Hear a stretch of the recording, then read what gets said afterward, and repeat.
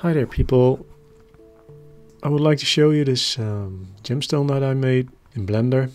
It's the opal, the black opal to start with. It's a material that I made after that I found out that it's not really common to find a material in Blender for this, or on the market, or anywhere on the internet actually. So I made one myself, and it's true geometry stone in that sense that it is 3D. It's not a material you put on a smooth surface and then you have this opal looking thing. It's really a geometry with inclusions inside, with different kind of materials on these inclusions, which create eventually this opal effect.